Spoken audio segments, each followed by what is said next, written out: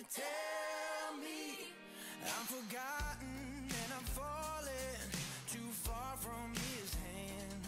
But I know what kind of God he is, and I'm trusting in his promises and believing, and I'm singing, yes he can. Oh, did he move every mountain? Did he part every sea? Yes he did.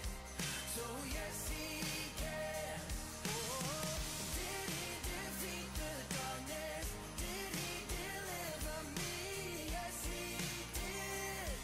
So yes he can. Oh yes he did. So yes he can. 'Cause I've seen too much, now I can't deny. He's come through every single time. From the beginning until the end. He did, he will, he can. Now, did he move every mountain? Did he part every sea? Yes he did. So yes he can. Oh, did he defeat the darkness? Did he deliver me? Yes he did. So yes he can. Did he move every mountain? Did he part every sea? Yes he did. So yes he can. Did he defeat the darkness? Did he deliver me? Yes he did. So yes he can. Yes he did. So yes he can. Yes he did. Yes he can.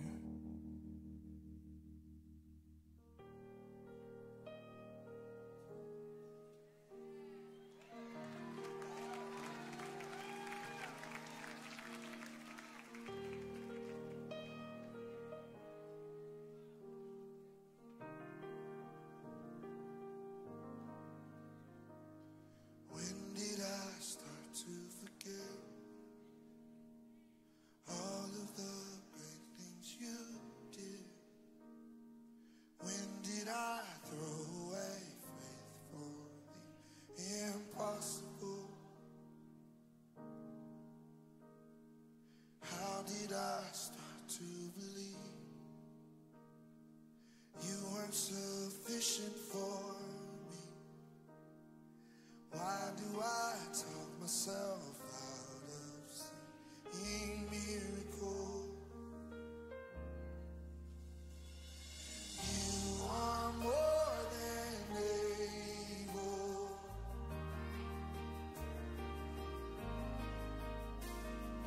You are more than able. You are, you are. You are more than able, yeah. We've seen it. You are more than able. Who am I to deny what the Lord can do? It's easy for you. Now I see all that I have. Oh, I got my confidence back. I put my trust in the one who still does miracles. You do miracles. You are more than able.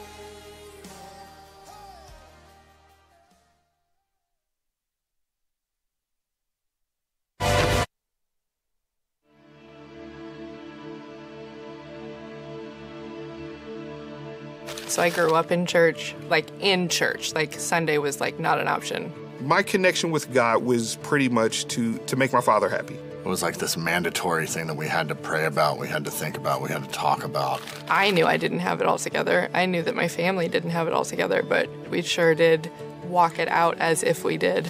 You did wrong, and you know you did it.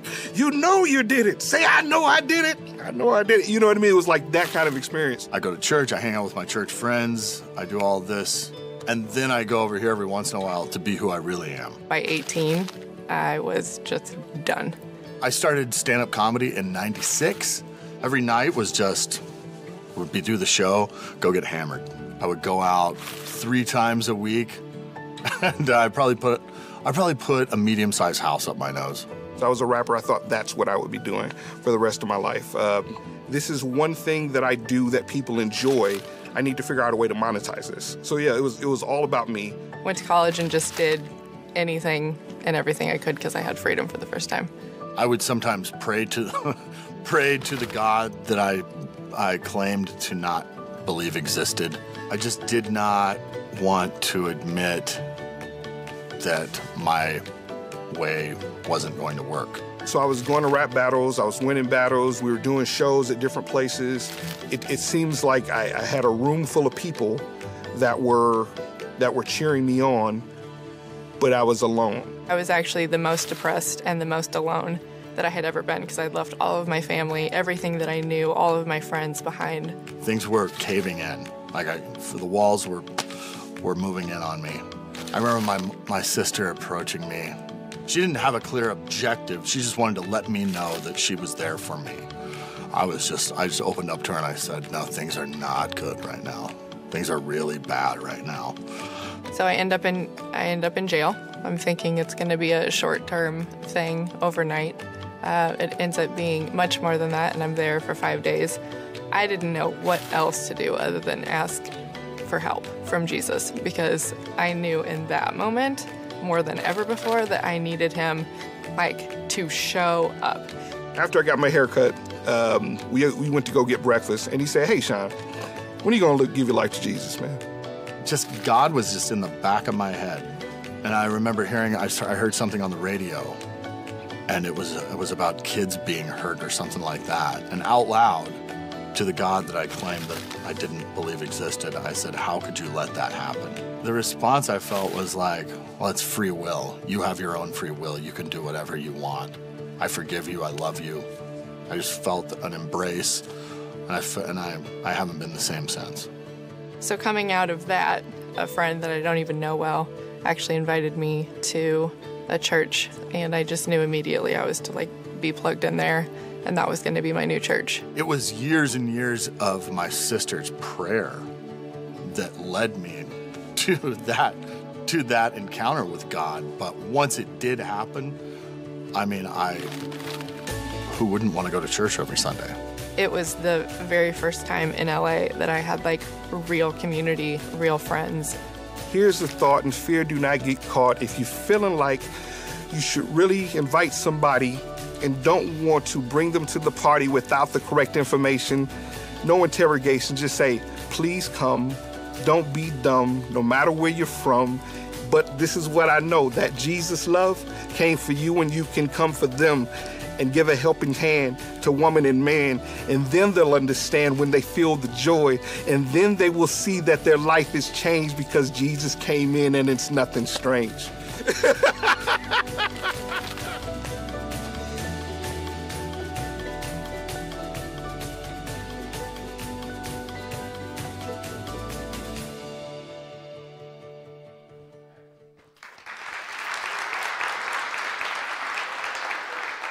I love the line, please come, don't be dumb. Yeah. That's a good one. Yeah, so you invite somebody, say, would you please come, don't be dumb? Let's see how that effective that is. All right. Anyway, my name's Tom, and you are? Hi, I'm Vicki Burton. And we are so glad that you guys are here this morning. Let's give a round of applause to Oak Ridge Online. All the people are joining us there. Hey, on if you guys remember the Christmas services, how many of you guys were here for the first service on Sunday morning? Or was it? Yeah, it was Sunday morning. How many of you guys were here and it was just packed? You guys remember that? Just crazy packed, right? Just nuts packed. And there was hardly no room at all. And I'm hoping that doesn't happen this year. And here's what we have on Good Friday. We have services at 6 and 7:45. I believe the 6 o'clock one. How many of you plan on going to the 6 o'clock one? Raise your hand. How many of you plan on going to the 7:45 one? Raise your hand. All right, I think the 7:45 one is going to be the less attended one. That's what we thought. So for some of you could go to the 7:45. That would be great. Last year we had standing room only for this. for the Good Friday service, but we only had one service, so 2 this year. And then on Easter, we have a service this Saturday at 5 o'clock. So you guys could really do us a big favor by opening up Sunday morning at the 8:45 and 10:45 by coming Saturday at 5. And then guess what? You can sleep in all Sunday, all right? Nobody can say anything about it. So that's my encouragement to you. For those of you that are seasoned Christians that understand you have a little flexibility in your schedule, then if you could respond accordingly, knowing that we'd love to have you make a few more room for our guests this week if you could pick that service. Deal? Vicki, what do you got for us? Hey, this is week 4 of our March prayer emphasis. I want to ask, how many of you picked up prayer cards last week? Look at that. Yeah. And how many of you planted them in different places? I heard from a little birdie told me that somebody made a trip to the state capitol and planted some there. Yep. And I think that's so awesome because we know that these are seeds that we're planting and God's going to bear good fruit from them. That birdie wasn't me. It was my daughter, I believe, and her family. Yeah. Okay. And so today, the ones that I'm bringing to your attention are some of the more difficult parts of prayer, because we know that God's not like this vending machine that we put our prayer in the slot and we get the candy-coated answer out the bottom. Sometimes we have to wait. Sometimes we have to wait a long time. But He's moving and He's working. So today's are handling disappointment, unanswered prayer, and grief and sorrow.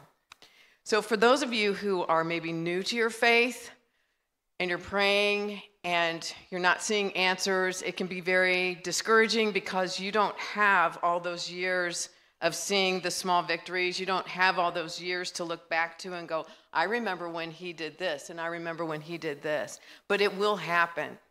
He is healing people. He is restoring people. He's redeeming those things that you messed up in your life, and He's restoring broken relationships. But you just haven't seen it yet because you're kind of new. For those of us who have been doing it a long time, we can look back and we can remember, and this is what living in Christ is supposed to be like, that we can go back to those times and those give us hope. But we still get disappointed. We're not bulletproof. That's right. And we're not immune to disappointment and discouragement. And so we need to pray about that. And these cards, I promise you, will help you pray through those times until you get to the other side. And then you can look back. Yep. So there's still more out front, They're right? still out there. And then after this week, you'll always be able to find them in the reflection room. And there's also a display that's on the wall as you enter the bookstore. So they're here year-round. But today, please take a bunch. Share them with your neighbors and coworkers. Yeah, put them in Easter baskets. Vicki, why don't you say a prayer for us? Okay, be happy to. Father God, thank you for bringing us here today. And thank you for being here before we ever walked in the door, that you meet us here.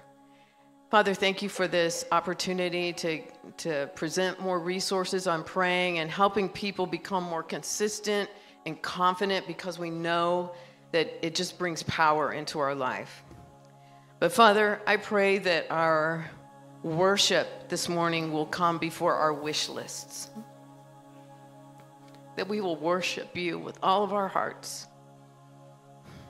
I pray, Father God, that we will seek your face before we seek your hand. But I'm so grateful that when we get it backwards, you still love us and you still call us your own. And you forgive us, and you do answer prayers.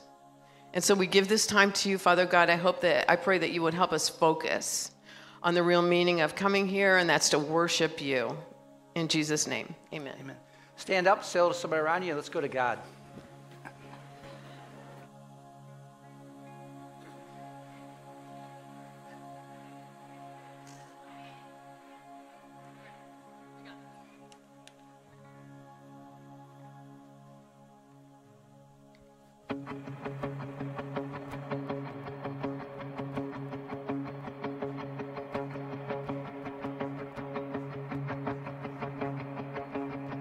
I raise a hallelujah in the presence of my enemies. I raise a hallelujah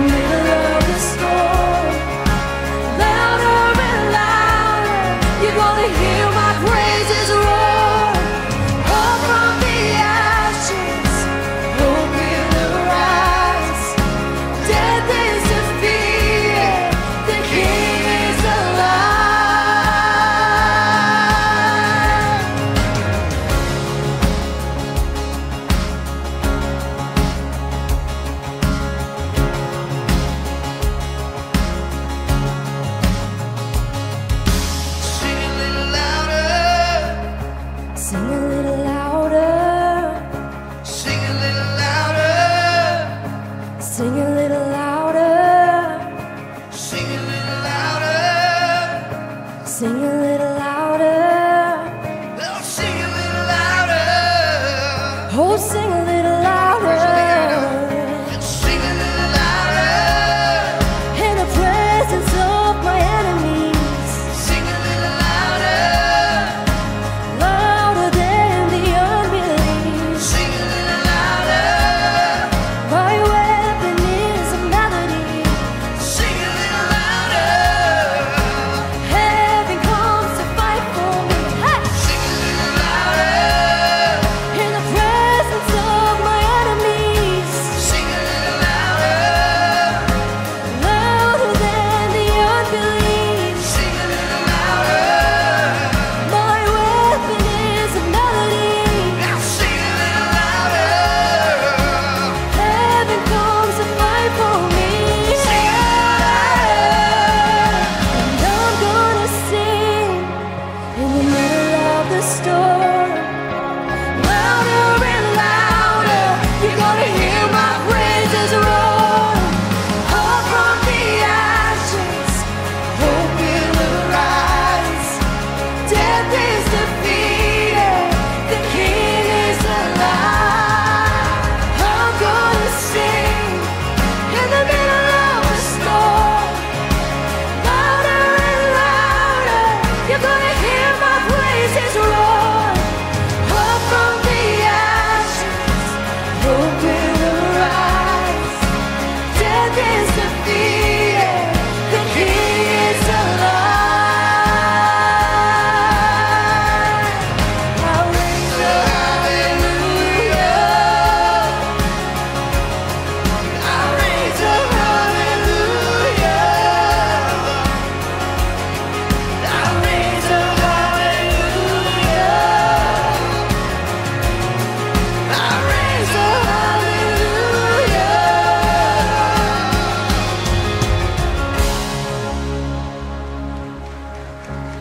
All right.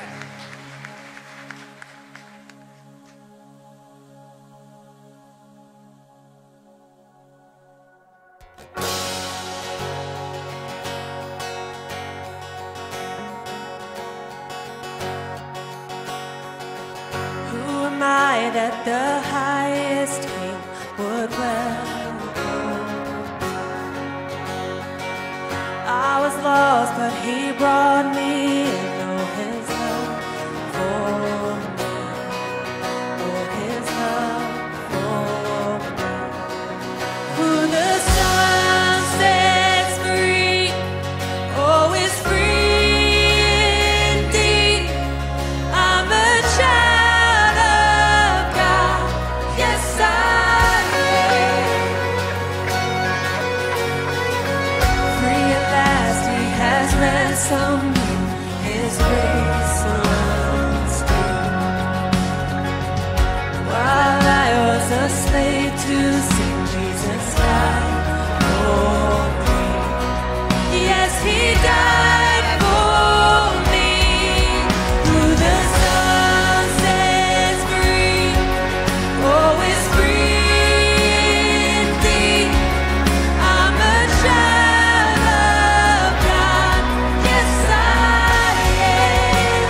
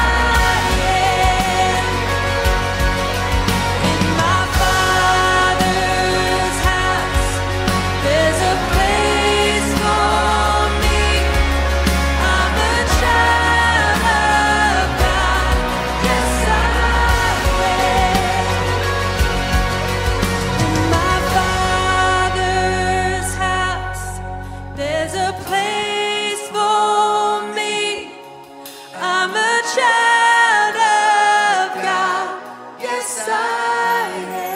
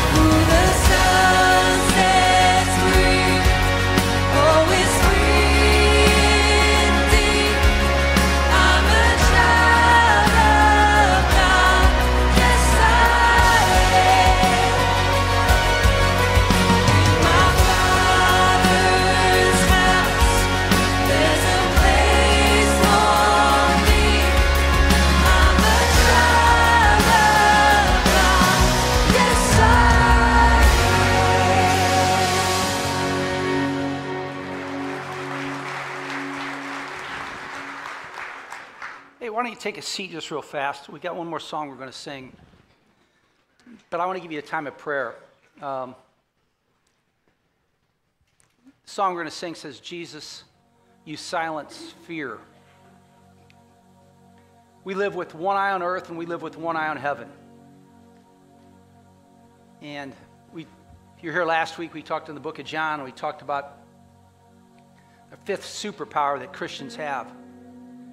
It's called the faith factor. And it simply is just about, no matter what you're going through, Jesus is in the storm with you. And while you're not bigger than the storm, he is. And your faith is in him to either deliver you from the storm, to hold you in the storm, or to see you through it. That's where he's at. And for some of you, you know you're in a storm right now. You know you have somebody that you really love and you care about, that they're in the storm. And I think this is a perfect time in the service for you to go to God who's with us. For you to go to God confidently because of what Jesus has done. If you trusted in the life, death, and the resurrection of Jesus, he's made God accessible to you. And why don't you go to God, say, God, could you help? Maybe the God factor comes in where God just does something that only God can do. But either way, I ask for you to pray in the middle of the storm that your faith takes over for fear, and that you can lay fear down and you can pick up your faith and say, I hold on to you, Jesus.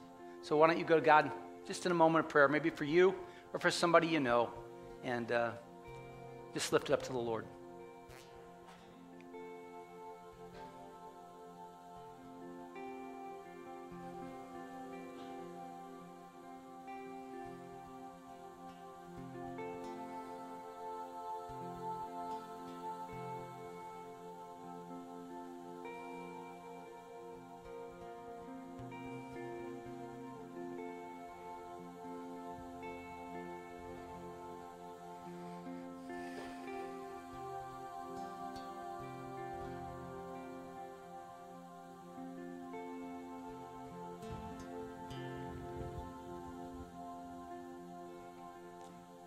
Jesus, we come to you and we praise you. God, we thank you for hearing our prayers through your Son. God, sometimes fear is so loud It's the only thing that we hear. Sometimes fear is so bright. It's the only thing that we see. Dear God, I pray that you silence fear, that you replace that with faith. Faith in Jesus who walks with us through the storm. Father, I thank you that Jesus is bigger than the storm. I thank you for the stories of people who have gone through them, hand in hand with your Son. God, I pray for the person today that just needs to feel the palm of Jesus and needs to release the fear that's in their hand to him. God, today is the day that we thank you for that time period, that you can give us a peace that surpasses all understanding, a hope that goes beyond our circumstances, that's not weak, but it's strong. God, I thank you for these moments of prayer where we can come in like a lamb and come out like a lion, knowing that the Lion of the tribe of Judah is working in our life. Father, we're going to sing a song. We've sang it to you before here. But for many of us that are here today, maybe it's the first time we can sing it as an anthem of our faith, that fear's not going to win the day. God, hear our words, and as we sing them to you, touch our hearts with your peace, your hope. God, we love you. It's in the mighty name of Jesus that we're here. And all God's people said, amen. Let's stand together and sing.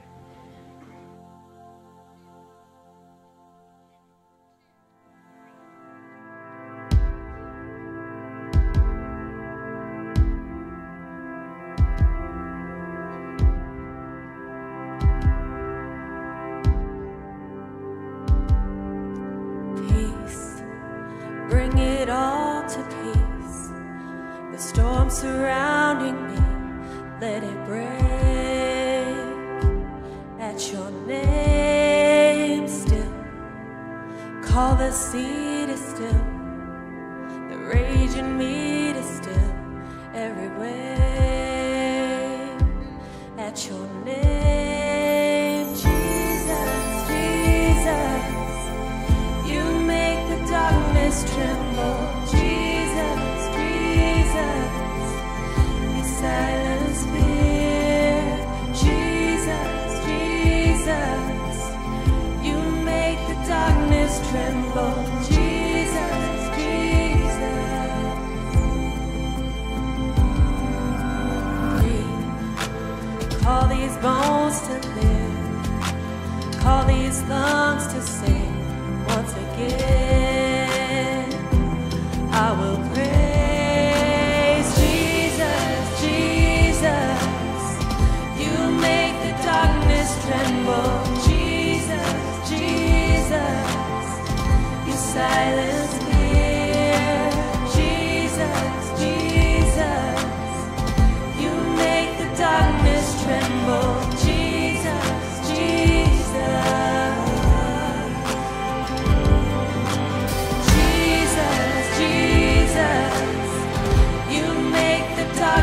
Tremble, Jesus, Jesus, you silence fear.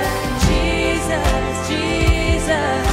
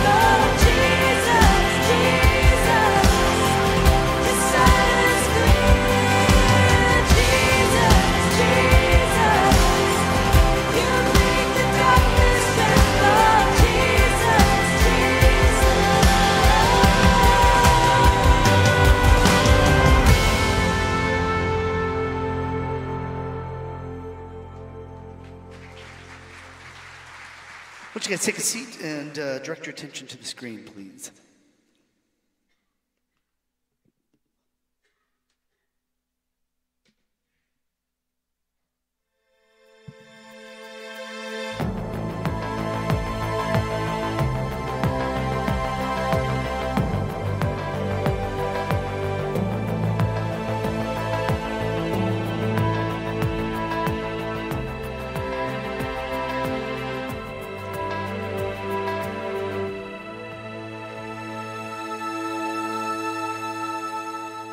Well, if you're counting, we're in week 16 of John, and by my best estimates, we have about 75 weeks to go in John. So hopefully you're enjoying the book. If not, then find another church for another year and a half, because we're going to be in it for a while.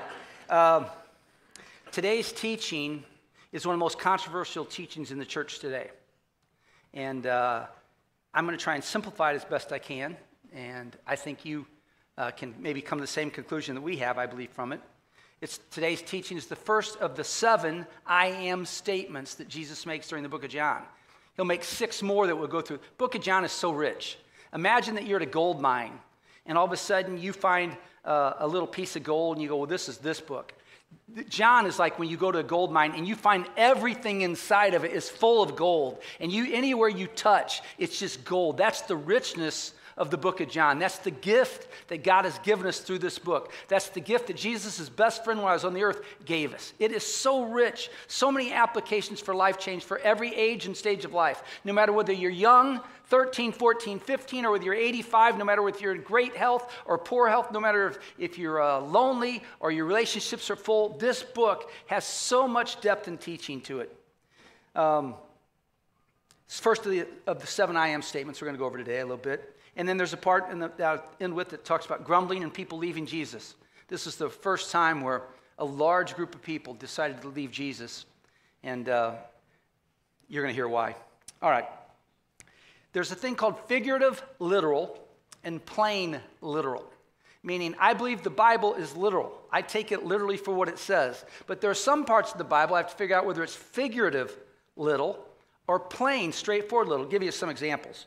If I told you today, I'm so hungry I could eat a house, that's figurative little. I'm so hungry I could eat a house. What's the plain literal to that? I'm very hungry. Right? You say, you're so hungry you could eat a house. I don't believe you're going to eat a house. Why would that help you? Right? But if I say, I'm so hungry I could eat a house, but I'm very hungry. How about this one? I have a million things to do. What are you really saying? I'm busy, man. I got so much stuff to do, right? You don't have a million things to do. What million things? If you made a list, how long would it take you to write a list of a million things? It would take your lifetime, right, to write that. So the figurative literal, it's right. You said, I have a million things to do. I get it. You're going to be busy. Here's another one for you. Your purse weighs a ton. How many of you men have ever, my wife says, just get my car keys out of my purse.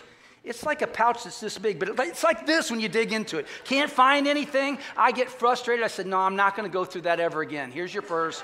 You find it. So if you say your purse weighs a ton, do you believe it weighs 2,000 pounds, or it's just what? Heavy. All right, you know that. How about this one? I could sleep forever.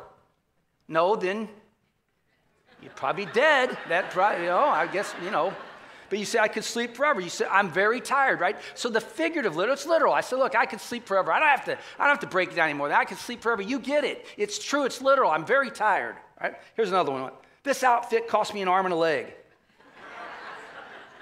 It didn't cost you an arm and a leg. You're not like hopping around anymore. I mean, it's just not that way, right? It's very expensive. That's what you're saying. This is very expensive. How about this last one? I'll give you the last one. It's raining cats and... It's not raining cats and dogs. There it hit, right? You say it's raining hard. It's raining really hard. So you understand when you read something in the Bible, you got to say, is this figurative literal? I mean, it's literal, but is it figurative of speech? Is it a figure of speech that you use? Or is it just plain literal? They said, look, it's just raining hard. That's plain literal. Raining cats and dogs, that's figurative literal. But both of them are literal. Correct? With me on that? In Matthew 18, 21 through 22, I think they have that. Put that up there if you can. Put that up on the screen. We're going to read this together. You're going to see where Jesus used figurative literal and oftentimes uses plain literal, but he will use figurative. So let's read this together. Ready? Then Peter came to Jesus and he asked, Lord, how many times shall I forgive my brother or sister who sins against me? Up to 7 times? Jesus answered, I tell you not 7 times, but 77 times. Do you think he's saying after 78? What he's saying is you need to forgive him how often? All the time. As I've forgiven you. Now, it may be a process. It may look different for you, but he's not telling you it's 77 times. Now, I think, I'm not going to go into the theology of it, but I believe Peter was asking specifically 7 times. And Jesus said, no, so let's read another one. Matthew 5:29. Matthew 5:29. If your right eye causes you to stumble, gouge it out and throw it away. It is better for you to lose one part of your body than for your whole body to be thrown into hell. He's talking about sin. Let's say it's lust. Would you still lust if your eyes were closed? When you sleep at night and you have a dream, your eyes are closed. Correct? So he's not telling you to gouge your eye out. What he's telling you is it'd be better, just sin is bad. Stay away from it, run away from it, do all you can possibly do to stay away from it. That's what he's simply saying here. Let's read another one, Matthew 23:27. Matthew 23:27, ready? Woe to you, teachers of the law and Pharisees, you hypocrites. You are like whitewashed tombs, which look beautiful on the outside, but on the inside are full of the bones of the dead and everything unclean. He's not telling that they're whitewashed tombs. He's not saying they look like a little square that's white. That's not what he's saying. He said the outside, you look good on the outside, but the inside's really dirty. It's a figurative speech that he gives in this scripture. And the last one I'll give you is Matthew 5:14 through 16. Matthew 5:14 through 16. These are, again, the words of Jesus. Ready? You are the light of the world. A town built on a hill cannot be hidden. Neither do people light a lamp and put it under a bowl. Instead, they put it on its stand, and it gives light to everyone in the house. He says, you're the light of the world. Does that mean you should walk around with a candle, a flashlight? No, what he's saying is simply that the deal is that you illuminate truth. You're the light of the world. You tell about the truth of Jesus. You're the light. That's why you come and be a light. If you don't talk about Jesus, who's going to talk about him? People that are in the dark, that don't know, you're the light of the world. So all I've tried to show you is that Jesus, and there's more I could give you, Jesus uses figurative literal, and he also uses plain literal as well. You're going to have to understand that to understand this teaching, which is why this teaching is so much conflict about this teaching, and it shouldn't be that way. It's so controversial, but it shouldn't be that way. Quick review. Last week we talked about that 5,000 men came to hear Jesus speak on a mountainside near a sea, and that didn't include women and children, so we think there are about 20,000 people that went there.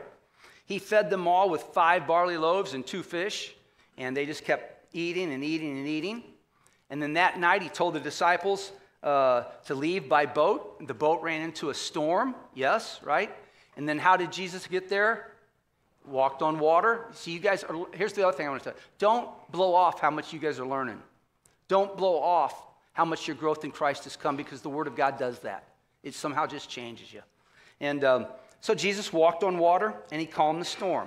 And then we learned last week about faith over fear.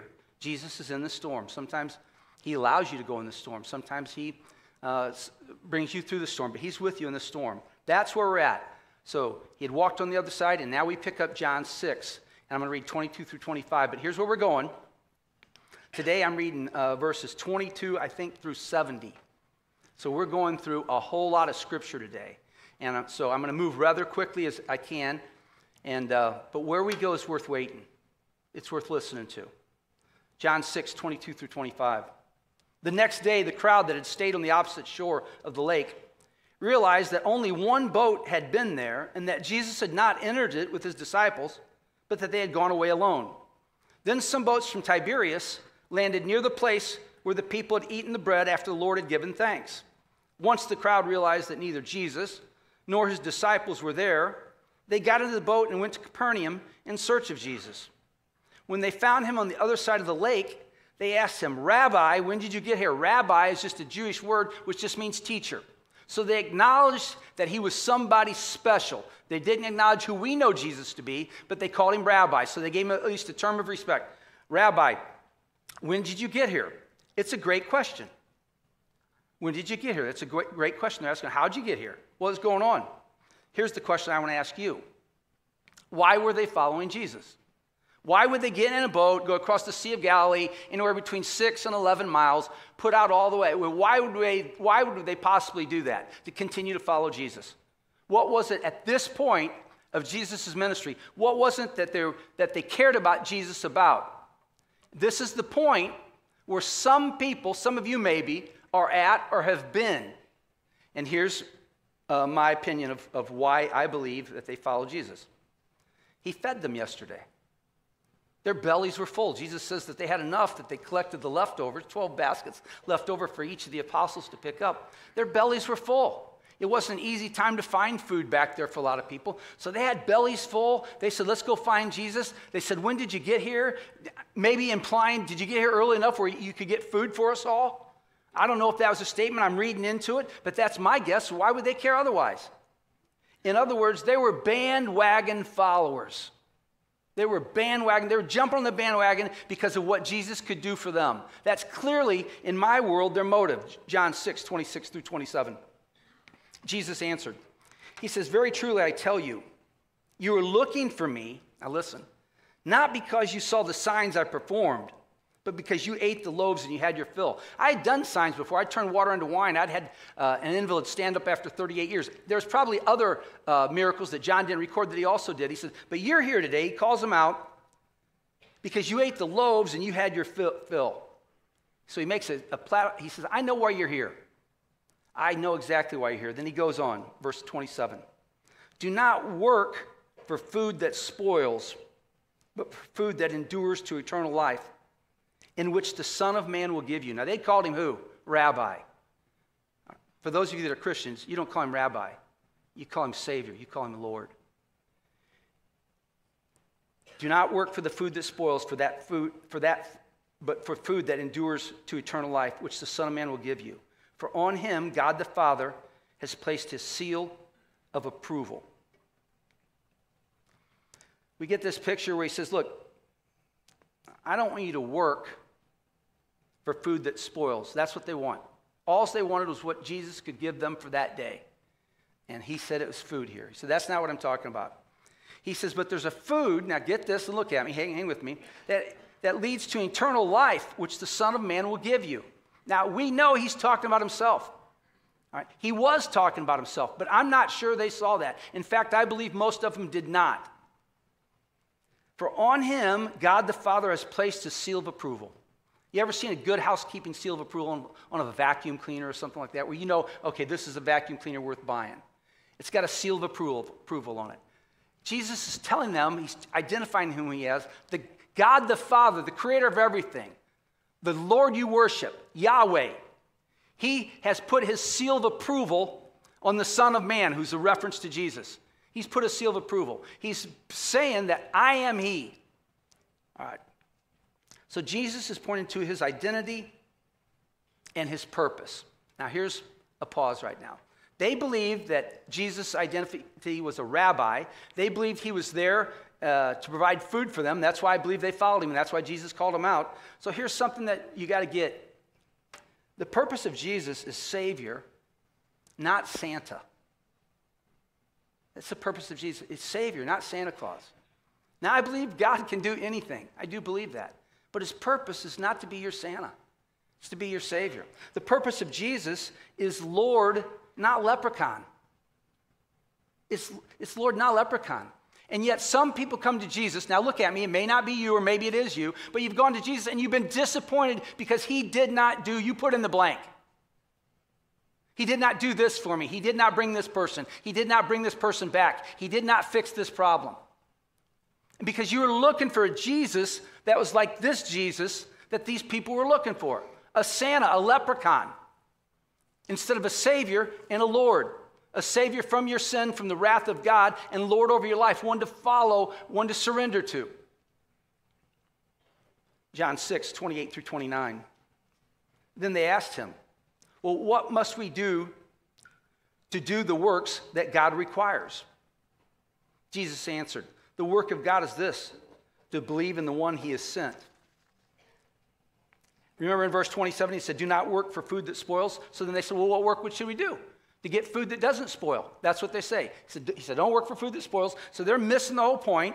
And he says, What must we do to do the work that God requires? Now, that's a good question. You know how many people come up to me and I said, look, do you know about Jesus? Nah, I'm a pretty good person. My aunt was a good person. My grandma was a good person. Really? Yeah, I think they're okay with God. What works did they do to make themselves okay with God? Well, she never cussed. I never heard her say a cuss word in my life.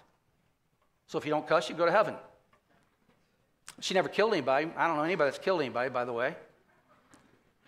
All right, so that's not much of a big deal. Go on and on. Same question. What must we do to do the works that God requires? Now, why didn't Jesus answer? Well, here's the list.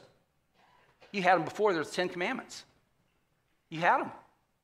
Right? I mean, do I go over them again? Thou shalt not kill, thou shalt not murder, honor thy mother and father, keep the Sabbath holy, have no other idols before God.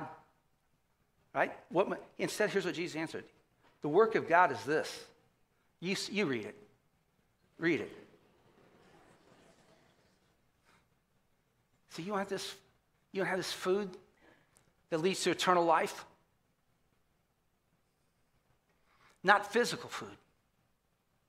Spiritual food, which is greater, much greater. Your work is to believe in Jesus.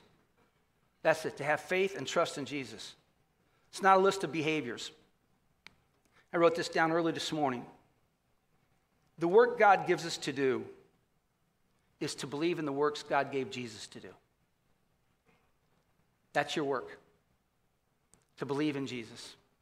And that's your work right now, whether you're 14 or 85. That's your work today, whether you've slept in 25 different beds with 25 different people, whether you've stole everything that you could put your hands on around people, whether you've hurt everybody with your words, whether you've drank yourself into a stupor every night for 5 years. Your work is to believe in the works that Jesus did for you. John's teaching is so amazing. Can you imagine John, who grew up believing it's all about laws? It's all about Jesus. John 6:30 through 34 as we continue. Oh, by the way, I'm going to go jump back. Jump back to that, put that little PowerPoint back up on the screen again. The work God gives us to do is to believe in the works that God gave Jesus to do. John 3:16, for God so loved the world that he gave his one and only son, that whoever what? Believes in him shall not perish. See how it ties in? See, John said that earlier in John chapter 3. He's just reiterating here in John chapter 6 what Jesus is saying, trying to get these group of people to understand. You cannot be good enough. I am the only one that can. I'm your only hope. Only hope. John 6:30 through 34.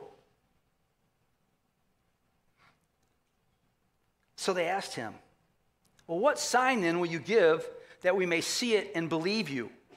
What will you do? Our ancestors ate the manna, which we'll talk about in a second, in the wilderness, as it is written, he gave them bread from heaven to eat. They're quoting Exodus 16:4, where it says that when the Israelites left Egypt, manna, bread from heaven came down every morning in the form of dew, then hardened, and they had this bread cake to eat. But they could only gather enough for that day. They could only eat enough for that day. If they gathered more and tried to store it, it turned moldy. God wanted them to have faith every single day that he would provide for them. That's what this was about. So they asked, what sign then will you give us that we see it and believe you? What will you do? Our ancestors ate the manna in the wilderness, as is written. He gave them bread. Again, back to food. He's trying to tell them about belief, and now they're going right back to food again, aren't they? Well, he gave this manna. Are you going to give us something better? And here's Jesus. I think he's got to be thinking, oh, I'm going to give you something so much better than this manna. But I think they couldn't get past, I just want my physical needs met. Can you get past your physical needs not being met by Jesus? Because some of you are going to pray for a person that has cancer, and they're going to die. Some of you are going to get sick, and you're going to lose a foot because you ate too much sugar. There's going to be some things that Jesus, I'm not saying he can't, and I'm not saying he won't, but I'm saying there's times where he doesn't. Are you going to lose your faith? Because is it a faith in a Santa and a leprechaun? Is it that weak? That small? Jesus is bigger than that. It's living with one eye on earth and living with one eye on heaven. And understand that Jesus came to do something for us that we could not do for ourselves when we stand before God. And that is to redeem us, to bring him back to him. This is the picture that Jesus has given early on in the ministry. Jesus said to them, verse 32, very truly I tell you, it is not Moses who has given you the bread from heaven, but it is my Father who gives you the true bread from heaven. For the bread of God is the bread that comes down from heaven and gives life to the world. Sir, they said, always give us this bread. Jesus said, I'm the bread. I'm the bread of life. Remember when they said, send us a sign? I think they already had enough evidence. I mean, I think they heard about the water and the wine thing. I think they heard about the invalid. I know they realized that they were there and got fed with a little bit of bread and a couple fish. So I know they saw that. They still needed another sign. Some of you have enough evidence. There's been enough signs in your life. There's been enough things that you've seen Jesus do that you can make a decision. You don't need one more. You don't need something else. You just need to make the decision. You need to pull down the wall of pride and the wall of arrogance, and you need to bend your knee to the one who loves you most. That's a simple, straightforward gospel. When we see baptism, that's exactly what it is. When somebody comes out, in the last baptism service we had, I had a person that I love and admire. And when he got done being baptized, he whispered in my ear, and the lion roared. Oh, I almost want to cry when I say it. That has fired me up. The lion roared when he saved you. The lion roared when he came down off that cross, victorious over my sin and your sin and death itself. No more pain, no more sorrow. That's the way it'll be. And in this earth, once we trust and accept Christ, he comes and he abides with us here. Now, his power, his superpowers, gratitude, humility, praise, worship, the God factor, the faith factor, and 5 more we're going to learn in John. It's an abundant life that he wants you to have here. But in this life, he says, you will have trouble, but take heart. Someday I'm going to wipe all that away, and it will be as it's supposed to be. And all God's people said, give us this bread. Now, they didn't want the bread. They just wanted Santa Jesus. And I mean, I understand it. But that's not what Jesus came. Well, now we're going to turn a corner and go into figurative little. It's the first I am statement. One of the most controversial teachings in religion today. And I tell you religion because different denominations have different takes on this. And many of you grew up in a denomination that I believe has a take that's opposite of what I think Scripture teaches. John 6:35 through 40. So pause. They're saying, hey, we want this bread of life. These guys are all saying, this is what we want. Now, they think it's going to be some kind of manna that falls down from heaven that never goes bad, that they can have every single day so they don't have to find food anymore. That's what they're thinking, correct? All right. You have the advantage now of understanding the cross. And by the way, today's message was going to be my Easter message. But for some reason, I don't know, God, I guess, wanted it today. John 6:35 through 40. Then Jesus declared to them, he says, I am the bread of life. First I am statement. Whoever comes to me will never go hungry, and whoever believes in me will never be thirsty. But as I told you, you have seen me, and you do not believe. Now talk. The manna that came from heaven was physical food, and it rotted. The bread of life that Jesus is talking about is spiritual food, and it never rots. It's forever. Do you want physical food where you'll be hungry tomorrow, or do you want spiritual food that leads you with God forever? That's what he's talking about. So much better, so much bigger. Then Jesus declared, I am the bread of life. Whoever comes to me will never go hungry, and whoever believes me will never be thirsty. But as I told you, you've seen me, and you still do not believe. All those the Father gives me will come to me, and whoever comes to me, I will never drive away. For I have come down from heaven, not to do my will, but to do the will of the one who sent me. And this is the will of him who sent me, that I shall lose none of all those he has given me, but raise them up at the last day. Love this. For my Father's will is that everyone who looks to the Son and believes in him shall have eternal life, and I will raise them up on the last day. He says, that's my will.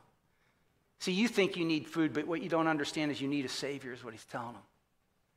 More than your physical needs, you need a spiritual need. And that's it for all of us. Well, the question people ask then sometimes about this statement is, well, can you lose your faith? Can I lose my faith? It's really the wrong question. The right question is this: can Jesus lose one of his? No. It's not. You say, can I lose my faith? That's just not the right question. The question is, can Jesus lose one of his? If you became his, if you believed in him, if you've trusted in him, can Jesus lose one? No. He says, that's the will of the Father. He says, I cannot lose one. John 6, 41 through 42. This is where grumbling comes in.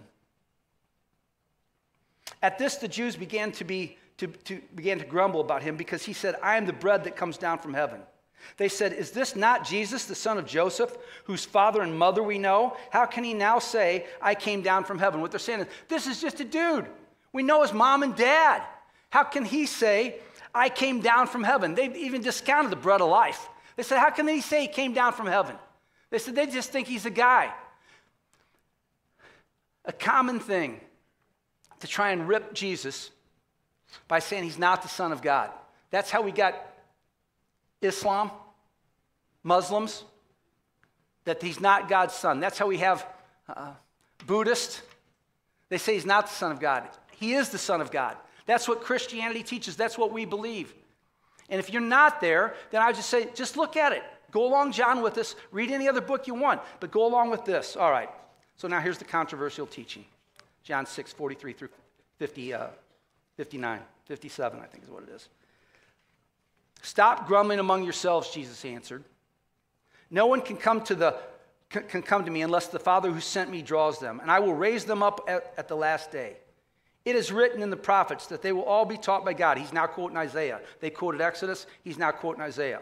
Everyone who has heard the Father and learned from him comes to me. No one who has seen the Father except the one who is from God, only he has seen the Father, talking about himself. Very truly I tell you, the one who believes has eternal life. Then he says it very clearly. I am the bread of life. Your ancestors ate the manna in the wilderness, yet they died. But here's the bread that comes down from heaven, which anyone may eat and not die. Anyone, for all people. I am the living bread that comes down from heaven.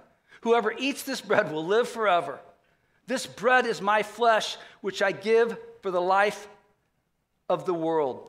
Is this figurative, literal, or is this plain literal? Hold on, that's the question I'm going with this. Then the Jews began to argue sharply among themselves. How can this man give us his flesh to eat? They were taking something that he says, my body is going to be, and my body and my blood are going to be shed and broken for you. That's figuratively literal. That is what's going to happen. But they take it and says, well, I have to eat his actual body and flesh. Then the Jews began to argue among themselves. How can this man give us his flesh to eat? Jesus, verse 53. Jesus said to them, very truly I tell you, unless you eat the flesh of the Son of Man and drink his blood, you have no life. Whoever eats my flesh and drinks my blood has eternal life, and I will raise them up at the last day. For my flesh is real food, and my blood is real drink. Figurative, literal. That's what he is. Spiritual food. Not physical food. It's spiritual food. He's not telling you to eat his flesh and drink his blood. That's a spiritual statement. It's a figuratively literal. He's giving you another picture.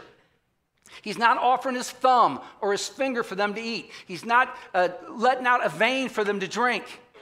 Yet the people at that time period thought that's what he was saying. And he wasn't. Verse 57, just as the living Father sent me, and I live because of the Father, so the one who feeds on me will live because of me, the one who trusts in me, the one who accepts me. This is the bread that came down from heaven. Your ancestors ate manna and died, but for whoever feeds on the bread of life will live forever. He said this while teaching in the synagogue in Capernaum. Can you see it? On the Last Supper, when they got together, and he's telling them, take, eat, and drink, he's not giving them any part of his body. He's giving them bread, unleavened bread. He's giving them wine or fruit of the vine. He's giving them to do as a remembrance of who he is. Communion is a remembrance of what Jesus has done for us spiritually. What he's done for us, taking our wrath, the punishment we deserved. What he's done for us by opening the doors back to heaven to be redeemed back to God. Giving us eternal life by what he's done. John 6, 60 through 70 as we get ready to go to wrap this up. On hearing it, many of his disciples said, this is his followers, this is a hard teaching. Who can accept it? Now remember, you have the benefit of looking back. You've had the cross. You understand the bread of life. You understand his body shed and broken for you. They didn't. Right? If somebody said, I'm as hungry as a horse, I could eat a horse. I'm so hungry I can eat a horse. What if you didn't know what a horse was? You might have thought that was possible, wouldn't you have? Well, a horse, what's this, like a cheeseburger? Was it like a piece of fish? I'm so hungry I could eat a horse. But you know, here he's saying, I give you my body. I give you my shed blood to cover all sin. On hearing this, many of his disciples said, this is a hard teaching. Who can accept it? Aware that his disciples were grumbling about this, Jesus said to them, does this offend you? Then what if you see the Son of Man ascend to where he was before? What if you see me go back up to God? The Spirit gives life. The flesh counts for nothing. He's telling you, obviously, it's one eye on earth and one eye on heaven with 20/20 focus on Jesus. But the eternal is a lot longer than the temporary. I know as you get older, you realize life is short. Amen? But a season can feel long. And a period can feel long, and a day can feel long, and a moment can feel long. But brother and sister, look, have eternal eyes. You see the one who holds eternity in his hands that offers it to us. It offers it to us and our family and our friends and all who we come into contact with. The words I have spoken to you, this is Jesus, they are full of the Spirit and life. Yet there are some of you who do not believe. For Jesus had known from the beginning which of them did not believe and who would betray him. Did he still love those people? Crazy, isn't it? He went on to say, this is why I told you that no one can come to me unless the Father has enabled them. From this time, many of his disciples turned back and no longer followed him. Those 20,000 people, a lot of them left. The teaching was too hard, too difficult. They didn't fully understand it, and even if they did, they didn't want to accept it. That's what happens today. He has a hard teaching on truth in Scripture, hard teaching on sexuality, hard teaching on forgiveness, a hard teaching on how to love. And people don't like it, so they walk away because their highest authority, since they're a selfie, is themselves. And I ask you not to do that. I ask you not to do that. From this time, many of his disciples turned back and no longer followed. You do not want to leave too, do you? Jesus asked the 12. Simon Peter answered him, Lord, to whom shall we go? You have the words of eternal life. Here's the key. We have come to believe and to know that you are the Holy One of God. Then Jesus replied, have I not chosen you, the 12, yet one of you is the devil? He knew at that time period who was going to betray him. He knew. Here's the point. God loves you. No matter where you've been, no matter how you've been in need to him. But you need to believe. You need to trust in him. And when we take communion together, which we're going to do, and you can get it ready, this is remembrance of the broken body of Jesus.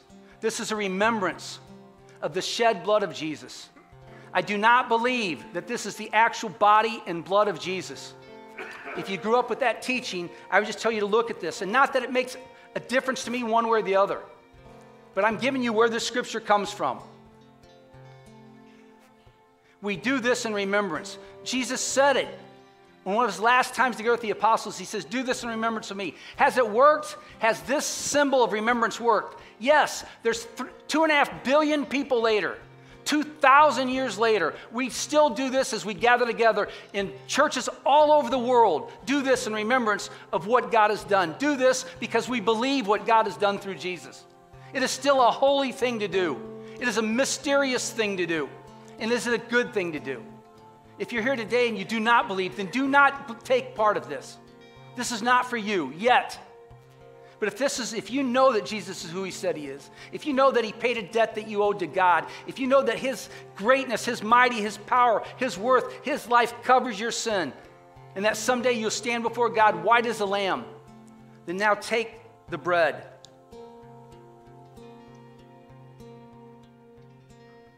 That represents his broken body. Take, eat, and remember that for 33 years, he fought for you. He fought for me. He was obedient to God. He trusted God in everything he did. Take the bread and eat.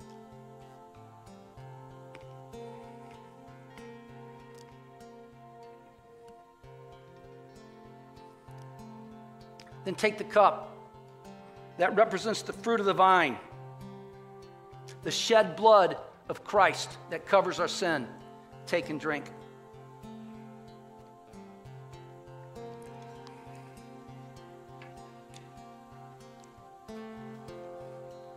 Father, we praise you that the work that we do is to believe in your Son, whom you sent. God, we thank you for that. Father, I pray for the person today that's in this room that is just grumbling about you. I pray that they bend a knee, and instead of grumble, replace that with gratitude. I pray for the person that's grumbling that come to know who you are more through this amazing book that we call John. God, I pray for the person today that has ran into some hard teachings from you. God, I've been one of those where I just scratch my head and I don't understand what you're saying, and I don't understand why you're doing it, or I don't understand why you're allowing it. But I still believe. I believe that what you've done for us is out of love, that you loved us so much that you sent your Son, Jesus, and I believe in what he did. And God, I pray for the world, for next week when all eyes on this planet, for the most part, have an opportunity to remember fully the death and the resurrection of Jesus. God, we praise you for that. Father, we come to you and we ask you to touch our hearts again. We thank you that this doesn't have to be a controversial teaching. Jesus is the bread of life. He is the Lamb of God that takes away the sin of the world. God, hear our words as we sing. We thank you for this anchor to our life. Bless those that come today to know your Son more. It's in Jesus' name I pray. And all God's people said, amen. Let's stand and sing.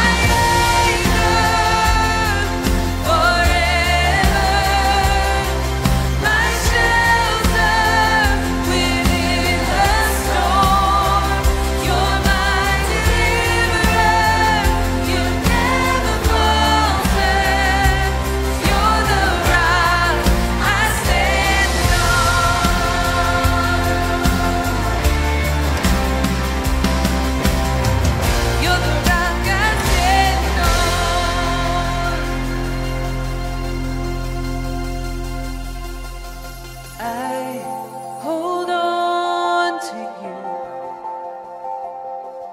and you hold on to me. Jesus, I hold on to you, and you hold on to me. Oh, Jesus, I hold on to you, and you hold on to me. Jesus, I hold on to you forever, and you hold on to me. My anchor forever, my shelter within the storm. You're my deliverer, you never falter. You're the rock I stand on. My anchor forever, my shelter within the storm. You're my deliverer, you never falter. You're the rock I stand on. You're the rock I stand on. You're the rock I stand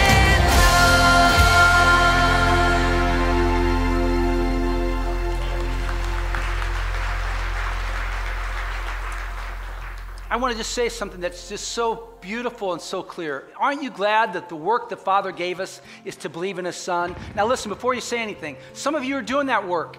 You're trying to figure out who God is. You're trying to figure out who Jesus is. Keep doing that work. That is the work that God the Father gave you to do. Our church's responsibility, our church's role is to point people towards Jesus so they can believe and do the work that God wants, and they can walk with Jesus, and they can know Jesus. That's why we read Scripture. That's why we sing songs. That's why we gather together in groups. That's why we serve together. That's why we teach the little kids. And by the way, I sold out of my book in my contest to Herc. Now, I mean the book thing that we have, right? And he's got 10 books left. But I thought for Easter, and it's not fair of me, but I bought this book in, and it's $20, and I marked it down to $10 so you can put it in some Easter baskets. I brought in 100 of these. I would love nothing more for Easter than to be able to sell. I outsold Herc 10 to 1. I'd love to be able to say that. So these are out there if you need a gift for you. We have The Edge tonight. Guess what we're going to be talking about to The Edge? Jesus. How to believe in Him. How to trust in Him. How He's good. How He loves you. How there's nothing that you've ever done in your life that has ruined His love for you. He will offer Himself to you until you take your last breath. And you know what? Many and many of them know and they believe. And they're a light in a dark world. They're pointing other people to Jesus. You can too as well. We have this little packet if you're new today. We'd love to give you. It's called We're Glad You're Here. You can get it at the information desk. There's a coupon in there. If you take it right around the corner to the Connect Room, it's about 5 steps. They'll answer any questions you have about our church, and they'll give you a free T-shirt for you and everybody that's with you today. So if you'd love to get one of those, we'd love to help you. Look, I pray that Easter's richer this week for you. I pray that you know about the Lamb of God who takes away the sin of the world. I pray that you know that He is the bread of life, much greater than the manna that God gave the Israelites. He gave us spiritual food that lasts forever. Father, we praise You. I pray Your blessings upon every person here. I pray that You bless their generations behind them because of their faith in You. God, we thank You for this place. We thank You for this time. It's in Jesus' name we pray. And all God's people said, amen. Have a good week. Thanks for coming. Super.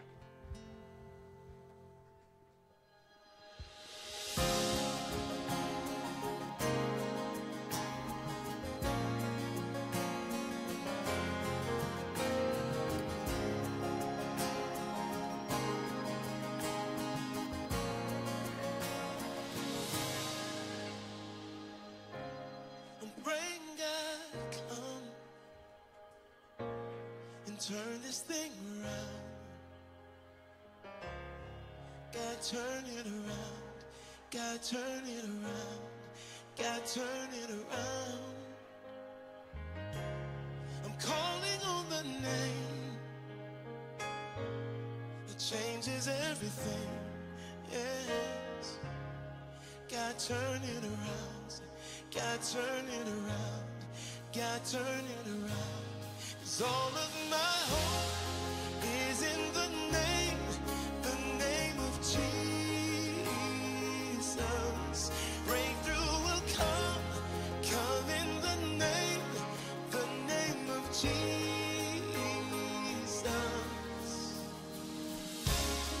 Pray God come, turn this thing around. God turn it around. God turn it around. God turn it around. Call out the name, changes everything. Yeah. God turn it around. God turn it around. God turn it around. All of my hope is in the name of Jesus. Breakthrough will come in the name of Jesus. God turn it around. God turn it around. God turn it around. I know you can. God turn it around. God turn it around. God turn it around. He is up to something. He is up to something. God is doing something. Say it right now. He is up to something. He is up to something. God is doing something. Right now, He is healing someone. He is saving someone.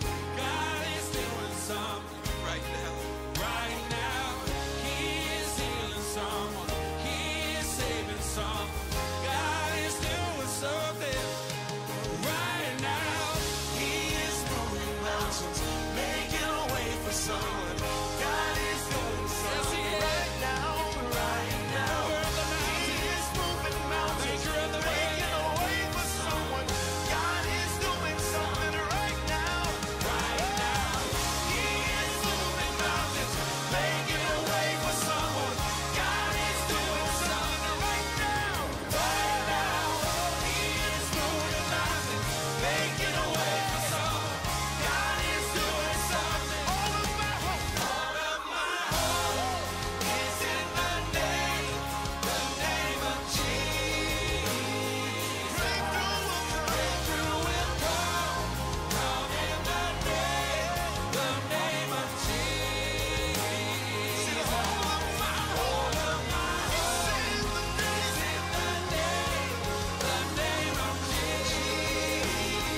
Breakthrough will come in the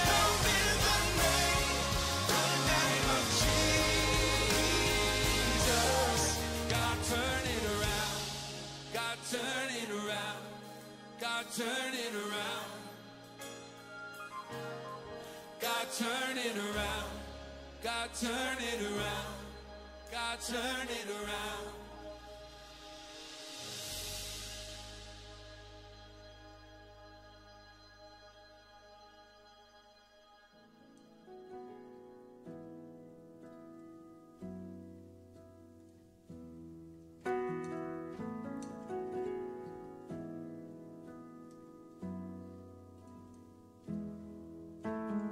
I don't have enough words. I'll never live enough lifetimes to fully know your worth, to know all that you deserve. All of my deceptions, all of my duplicity. Now there is no record. You assume the best of me. And this is why I thank the Lord for saving me when I was weak. So I will sing. This is why I thank the Lord for everything, and this is why I thank the Lord. All of my affection, everything I have to give, the sum of my attention is measured in the praise I lift. So this is how I thank the Lord for saving me when I was weak. So I will sing, this is how I thank the Lord for everything. This is how I thank the Lord. And this is how I thank the Lord for loving me and keeping me. So I will sing, this is how I thank the Lord for everything. This is how I thank the Lord. I will sing, I will sing, I will lift my praises to you. I will sing, I will sing, I will lift my praises to you. I will sing, I will sing, I will lift my praises to you. I will sing, I will sing, 'cause this is how I praise the Lord. This is how I thank the Lord for saving me when I was weak. So I will sing.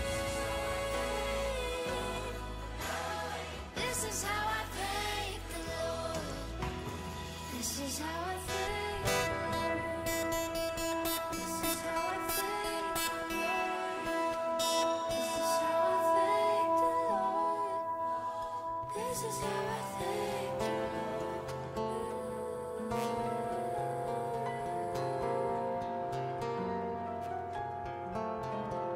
Thank you. This is how I thank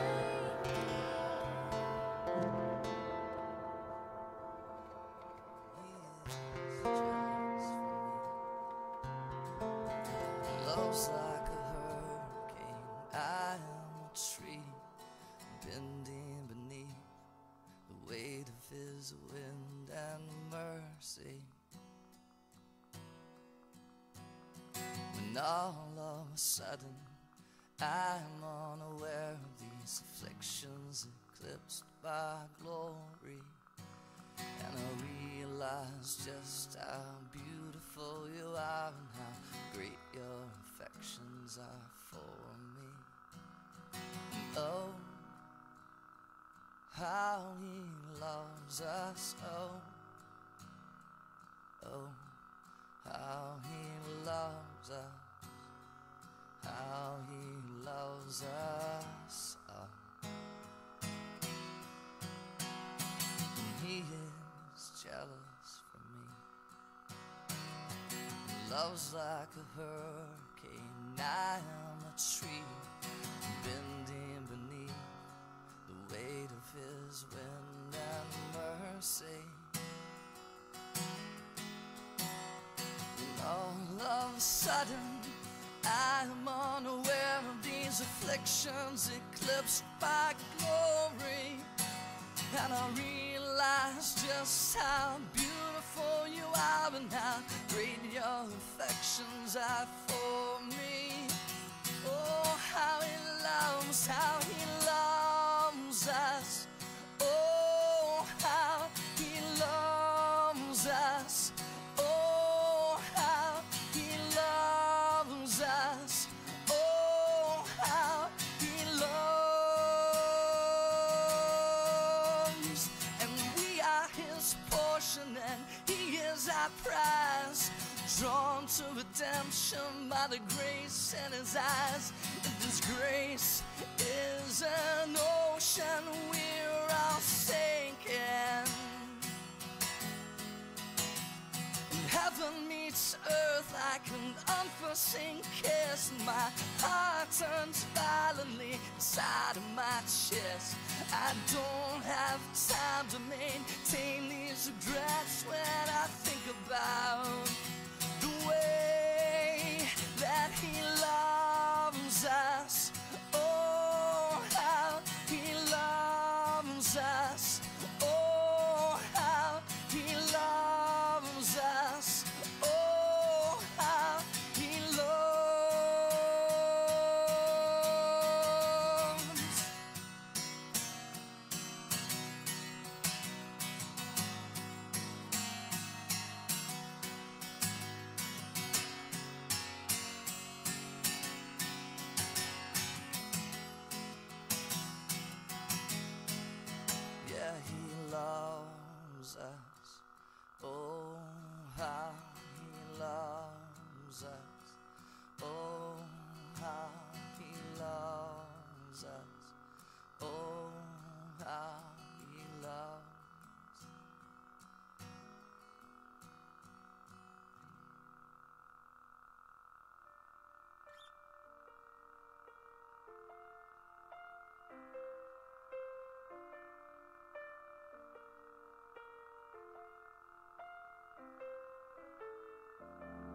So you catch me when I fall, right? And you hear me when I call crying.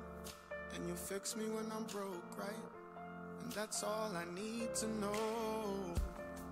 So the storm is gonna break, right? And the sun is gonna start shining. And everything is gonna go right.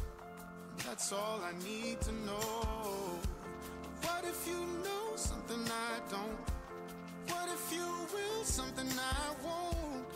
If you don't give me what I want, but you give me what I need, is that enough to believe, believe, believe? I still believe, believe, believe, believe in your love. So nothing's ever going wrong, right? And every day I'm gonna be smiling. Turn my water into good wine and let the good times roll. But what if you know something I don't? What if you will something I won't? If you don't give me what I want, but you give me what I need, is that enough to believe, believe, believe, believe in your love? Will I still believe, believe, believe, believe in your love? Believe, believe, believe, believe in your love. Will I still believe, believe, believe, believe in your love? Do I want you? Do I want you? Do I want you or what you can do for me? Do I love you? Do I love you? Do I love you or what you can do for me? Sometimes I don't know, but all I want